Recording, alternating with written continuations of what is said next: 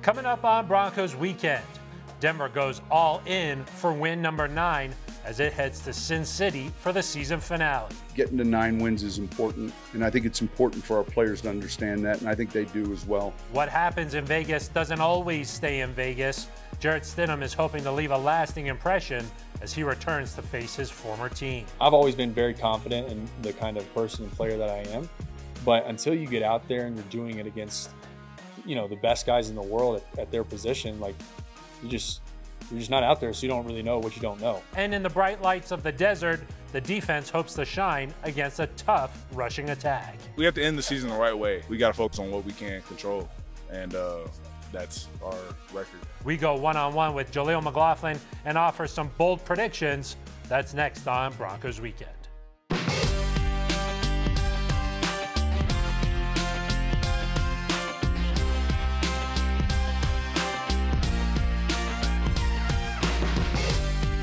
Hello, and thank you for joining us here on Broncos Weekend. I am Phil Milani, alongside the Hall of Famer, Steve Atwater, and Super Bowl 50 champ, Ryan Harris.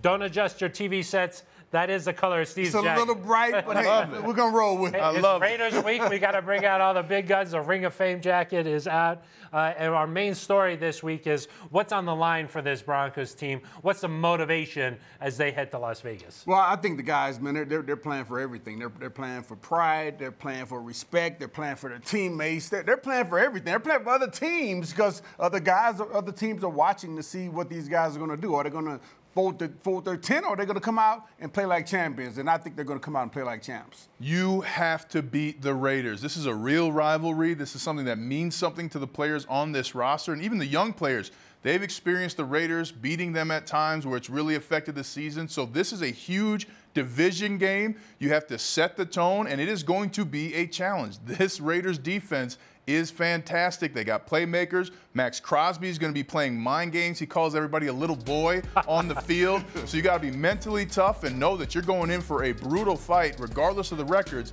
This is your division. You better own it. What about a winning record? This is the first time the Broncos can finish with a winning record since 2016. Steve, is that a big deal? I definitely think it's a big deal, and some people don't feel like teams can have momentum from one year and it carry over to the next, but I'm a believer that it does. How you finish the previous season is kind of how you're going to come out and start the next season. So I think it's extremely important. And I'll tell you something, when you have a winning record, you finish the season like that, it changes what you do in the offseason. If you have a losing record, you're going back to fix things. If you have a winning record, you're saying, okay, we know this, I'm going to add this to my game. So having a winning record is huge for the Broncos, and making sure that their players are focused on growth over the offseason versus fixing mistakes. It's huge. Yeah, I also think so that, with free agents, other people who will potentially be playing for the Broncos next year, they want to come to teams that have a winning record, so that could sway some players from either wanting to come here or not wanting to come here. Yeah, and I think this season has been a lot about changing the culture around here, and I think it's important that you can prove that, hey, that 5-game winning streak wasn't just a fluke. Yeah. Hey, this team's for real. They've turned the page, and they hope to prove that again coming up on Sunday against the Las Vegas Raiders. Sean Payton talks about his message to the team. There's a ton of these peaks and valleys during any NFL season. I mean, when you look at a team like Philadelphia, it just comes with everyone, and certainly we had our fair share. But I think finishing strong is important. And what we're watching for this week is Jarrett Stidham making his second start here. Steve, how can he build off of what he was able to do last week? Well, I think this game he'll come out with a little less jitters than he had this previous game. A lot of pressure on him last week, and I think he'll be settled in a little bit more, throw a little bit more accurate passes. But I thought he did a nice job of stepping up into the pocket, keeping plays alive, not drifting too much, making it difficult for the offensive linemen. And he threw some good passes. And the offense, they did a decent job last week. I think you're going to see him hit some of those mid-range shots that were just a bit outside last week. And I was really impressed with his completion percentage, over 60%. That toss to little Jordan Humphrey that turned into a touchdown, that was fantastic. He's seeing the field. Those are the kinds of things you look for. So he just has to continue to grow in that comfort. And what I love is he said, this isn't me auditioning for the starting role. I'm working on winning and helping my team as an individual. So he's got the right mindset. He's willing to work. And whenever you're willing to work in the NFL, typically that produces great results in the game. Ryan, do you buy that, though? I mean, this is a chance for him to go show what he can do. He wants to be a starting quarterback in this league.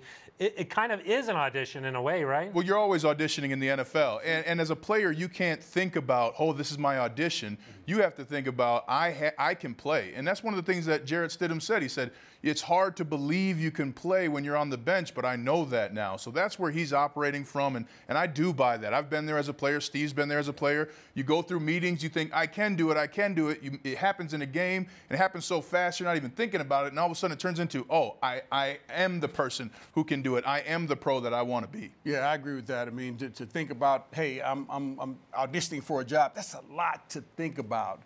The best way to approach it is, hey, man, this is just like practice. I'm going to go out here and play one play at a time. I'm going to act like the guys on the other side of the field. They're the guys that I go against in practice, and I'm just going to execute one play at a time. And but, yeah, 100%. He's always auditioning. Everybody's always auditioning when you're on that field. Yeah, that's life in the NFL, I guess. Everybody's always coming for your job. Here's what Jarrett Stidham had to say earlier this week on what he hopes to improve, making his second start here in Denver.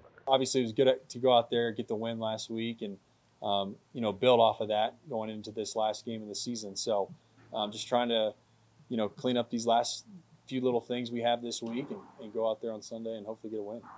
These are two vastly different teams than the teams that squared off in Week 1, but one of the consistent players has been Raiders pass rusher Maxx Crosby. He had a sack in that first week matchup, and he's going to be a troublemaker once again on Sunday. For more, here's Denver 7's Troy Rank with our matchup of the game. The Broncos season comes to a close on Sunday. No playoff berth, but still plenty to play for this team. They want to achieve a winning record. It would be their first since 2016. Of course that matters. It matters to Sean Payton. It matters to this group. But for it to happen, they are going to have to control Mad Maxx Crosby. You see him on the screen. He has been writing a diary of havoc again this year, and he plays his best football against the Broncos. Garrett Bowles will be in charge mainly of keeping him under control. So why is Crosby so good against them? He is relentless against the Broncos. 8-1 record, 12.5 sacks. He's a Pro Bowler against most teams. He is first ballot Hall of Famer against Denver. What makes Crosby different? The interesting thing about him, if you watch the film, his third snap, his 60th snap, all look the same. He's an Energizer bunny. He never gives up on the play. He is a factor in the run game and the pass game because of his pursuit. So when you watch the Broncos, if Mike McGlinchey can't go, Cam Fleming on that side, Bowles on the other, keep an eye on where Crosby moves around and how they double team and shift to him, and you have to be on point. If you are going to have a winning season, Broncos, you've got to win the battles with Maxx Crosby. Thank you very much, Troy. It's time for us to take a quick break. When we come back, we go inside the locker room with Jaleel McLaughlin, and we highlight some young players who might play bigger roles for the Broncos next season. That's next on Broncos Weekend. Be relentless. Outside, outside, Lloyd, outside, Lloyd!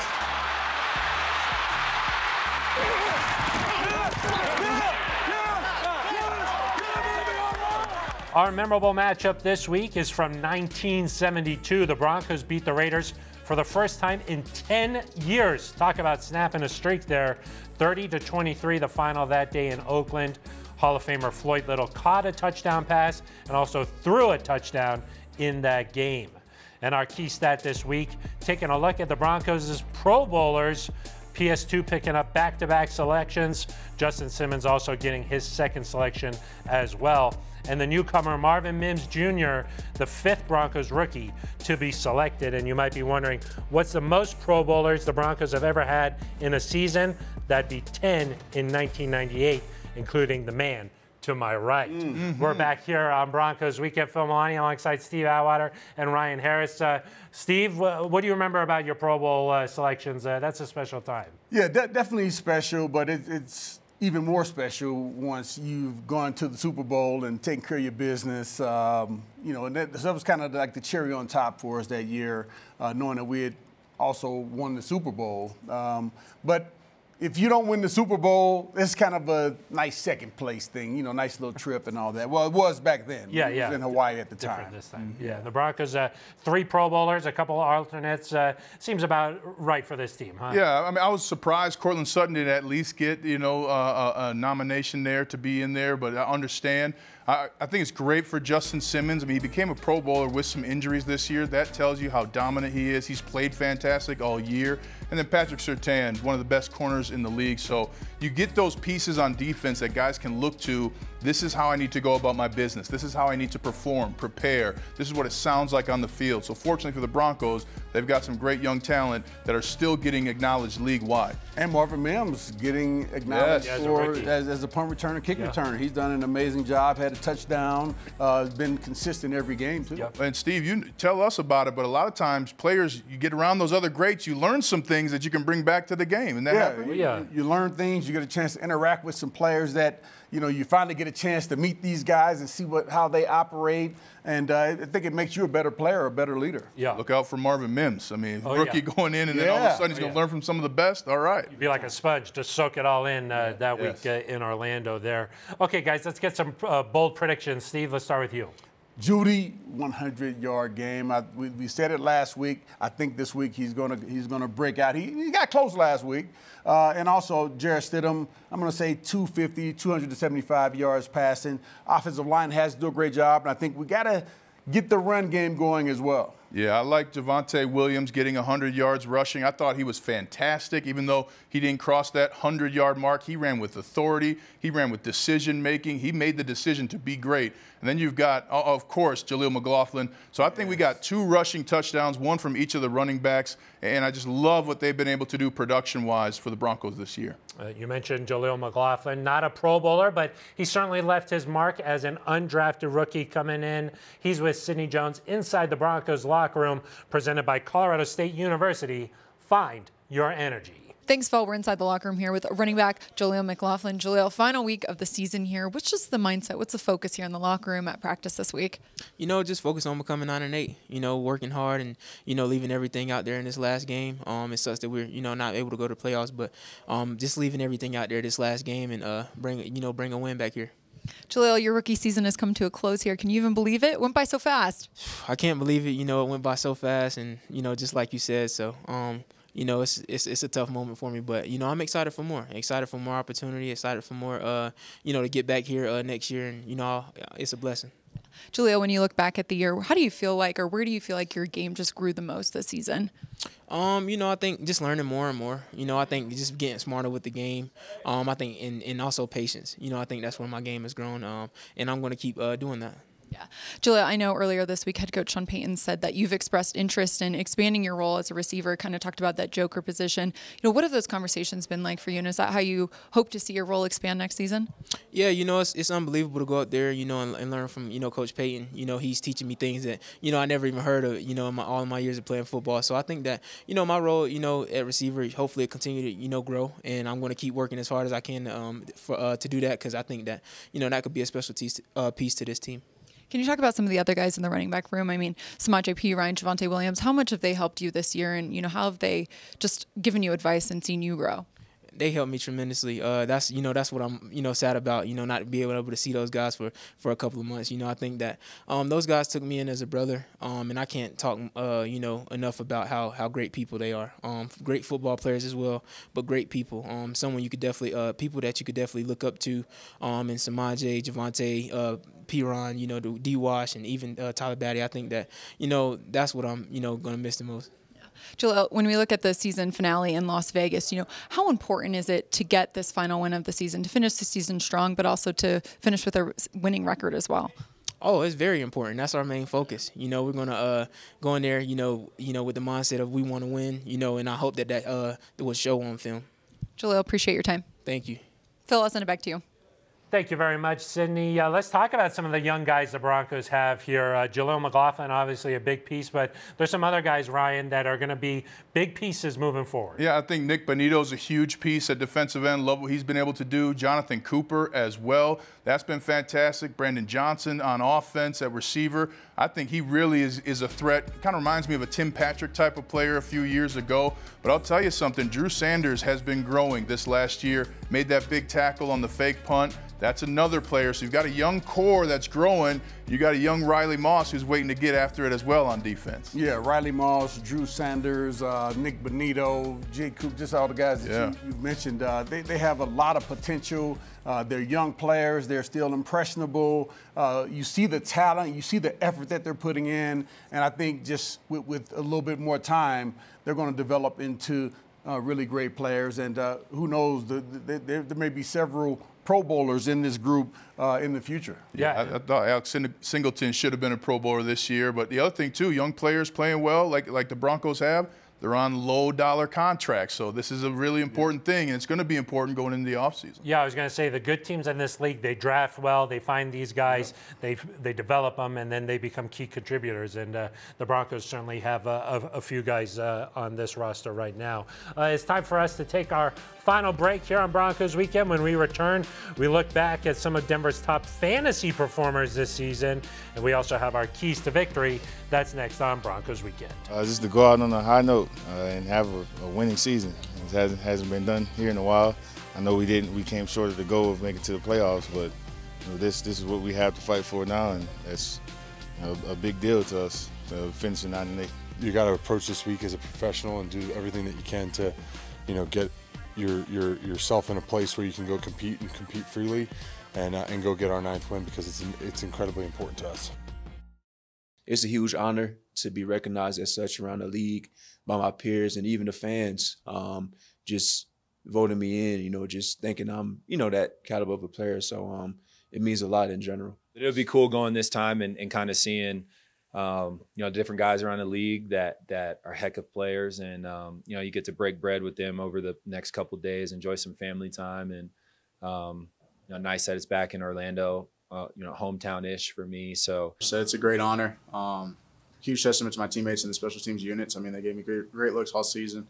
And, we kind of led the league in both return averages and ended up working out great. So just to be able to be recognized as a Pro Bowler for this conference and then just represent our special teams unit, it's a huge honor. The Broncos Pro Bowlers certainly looking forward to spending some time in Orlando in a couple of weeks. Like we mentioned earlier in the show, getting to rub elbows with some of the best in the NFL. Sydney Jones looks back at some of our best fantasy performers this season in our final Fantasy Focus. Thanks, Phil. Like you mentioned, with the season coming to a close for the Broncos this weekend, I thought it'd be fun to take a look at some of the top performers for the Broncos in fantasy football this season. Starting with running back Javonte Williams, he put up 21 fantasy points in PPR leagues back in Week 10 versus Buffalo Bills, in which he finished that game with 21 carries for 79 yards and 4 receptions for 31 yards and a touchdown. Next on the list is wide receiver Marvin Mims Jr. Back in Week 2 versus the Washington Commanders, he had 2 receptions for 113 yards and 1 touchdown, plus 2 carries for 10 yards, resulting in 20.3 fantasy points. Now, wide receiver Courtland Sutton, he produced 19.6 fantasy points back in Week 7 versus the Packers. He finished that game with 6 receptions for 76 yards and 1 touchdown. And last but certainly not least, in the Broncos Week 4 matchup versus the Bears in Chicago, running back Jaleel McLaughlin put up 19.4 fantasy points with 7 carries for 72 yards and 3 receptions for 32 yards and a touchdown. It's been a fun season of fantasy football with you all. That's going to do it for this year's final Fantasy Focus. Phil, I'll send it back to you. Thank you very much, Sydney. I think that when you look at some of the top players on this team, Courtland Sutton certainly sticks out. 10 touchdowns this season. Not quite good enough, though, to be a Pro Bowler. Yeah, 770 yards. I think most of the wide receivers, they have, close to 1,000 or over 1,000 yards receiving. But he's a clutch player. He's come through for this team time and time again when we've needed it. Circus catches, catches in clutch situations. And he goes out and blocks just as hard as he runs those routes. So he's a great receiver. I think he has a great future here. and I hope he continues to develop and be the great player that he is. And I think two things you saw from Courtland Sutton. He got those 10 touchdowns this year already, has an opportunity for more, while being the #1 threat. It's one thing to sneak up on people and get 10 touchdowns, another thing to snag 10 away from a defense that's trying to take it away from you. And then what Steve said, his ability outside of catching the football to block. I mean, you saw Jerry Jeudy throw a block for little Jordan Humphrey on that touchdown. It's because he's been seeing Courtland Sutton do that. That's the kind of effect Courtland Sutton can have on your team as a player. Yeah, a great leader in that wide receiver room, and nice to see him get back to that 2019 form when he was a Pro Bowler. He looked like himself again, and nice to see after his injury a couple of years ago. Okay, time to wrap things up here. Let's talk about our keys to victory. Ryan, let's start with you. #1, stop Maxx Crosby. #2, stop the run game. You do those two things, you get the victory against the Raiders on the road for the first time since we were playing Super Bowl 50 season. And final thoughts as well. I want to say thank you to Aaron Gunning, Austin Brinks, Reed Conant, and Mike Genova for taking care of us. That's our production crew on the back end here. Yeah, we appreciate you guys big time. Making us look good for sure all season long. Steve, keys to victory here. Yeah, Zamir White, he's a running back who stepped in for Josh Jacobs. We got to stop him. He's going to come out. They're going to try to establish the run game. We know they're going to come out and try to be physical with us. We got to match that same intensity, be just as physical with them. Also, Jacoby Myers. We got to make sure that we keep him under 100 yards. We know he's going to be a target for them. The last game, they went away from the man Devontae Adams, and they focused on him. We got to make sure that we shut him down as well. Yeah, this is a totally new Raiders team since Antonio Pierce took over. They have the #1 scoring defense in the league since he took over, and that offense has plenty of playmakers. So a good test for the Broncos, looking to have their first winning season since 2016. All right, that's going to do it for us. Our thanks to Troy Rank and Sidney Jones, and us here at the desk, my man, Super Bowl 50 champ Ryan Harris, and the Hall of Famer, Ring of Famer, the orange jacket wearer. We love him, Mr. Steve Atwater. And for the man, Phil Milani. Thank you very much. Phil Milani. Thank you very much. I'm Phil Milani. Thank you so much for watching Broncos Weekend.